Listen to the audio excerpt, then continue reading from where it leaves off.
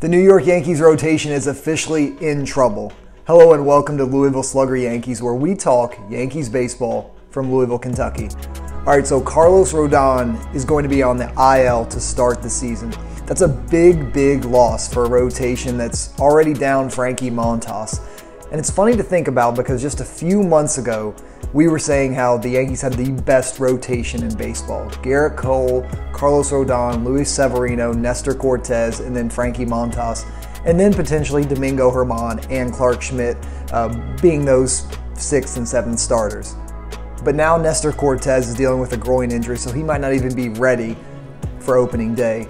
Montas is probably not going to pitch this year. If he does, he'll come back in September or August. And then Carlos Rodon, who the Yankees signed knowing that he had an injury history, knowing that this guy had shoulder and elbow issues, but they still had to make the big play for bringing him in. And he made 30 starts last year, so he's a guy that the Yankees trusted was going to be healthy, and he's not. Now, this injury doesn't sound serious. He should be coming back, hopefully late April or May, but it's still a concern when you consider all the injury histories that Rodon has had. And it's a loss for the starting rotation, and I know it might just be for the first few months of the year, but this rotation is thin already.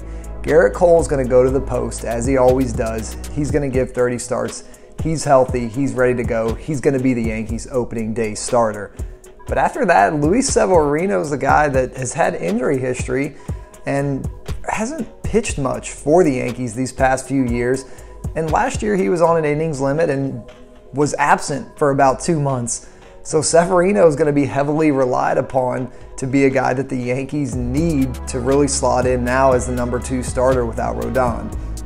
And then of course Nestor Cortes, who I already mentioned, he's coming back from a groin injury and is going to have a slow build-up. Now the Yankees don't need 5 starters the first few months, and really April with the off days, they can get away with having a 4-man rotation the first few weeks, but that's still going to be an issue. And the biggest issue is the Yankees don't have organizational depth ready to have starting pitchers ready to go from the minor leagues. Now, Clarke Schmidt, Domingo, who we once thought were going to be competing for Frankie Montas' available spot, they're both going to be in the rotation now, and they're probably going to be used at least for the first few months with this Rodon injury.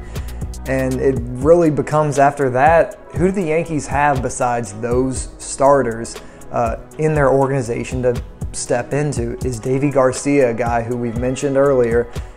Can he be a guy that can slot in? I know he's pitched a little bit in spring training. Luis Gil is not going to be ready maybe till July or August. He's coming back from Tommy John surgery. And then after that, the Yankees traded away those starting pitchers that were providing the organizational depth last trade deadline when they were getting Frankie Montas and Andrew Benintendi. So that's an issue for the Yankees, that there's really not a whole lot of guys that are major league starting pitchers that are ready to go. So what are they going to do? Will we see a lot more bullpen games where there's an opener and then they turn it over to the bullpen for a few games? It's also important to remember too that Trivino was announced that he's going to be out really for the first couple months, it sounds like, with an elbow injury. And that's a big loss for the bullpen because he came in and pitched well in tight spots. He was really the fireman out of the bullpen that went into a lot of different situations, whether it was closing in the 9th inning or coming in the 7th inning.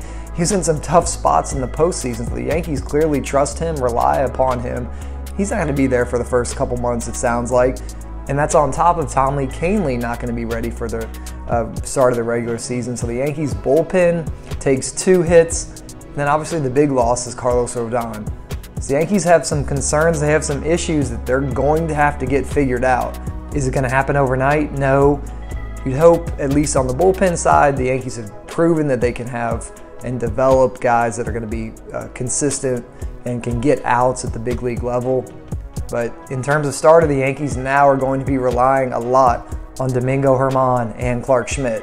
But remember, Germán did win 18 games and was a good starting pitcher several years ago. Clarke Schmidt's a little bit more of an unknown. He wants to obviously maybe control the zone a little better, throw strikes. It's going to be interesting to see how those 2 guys really get their audition at the big league level to become consistent starter for the Yankees. How do you think the Yankees should address this most recent string of injuries? As always, thank you for watching and let me know what you think. Give me a like, subscribe, comment. We appreciate it.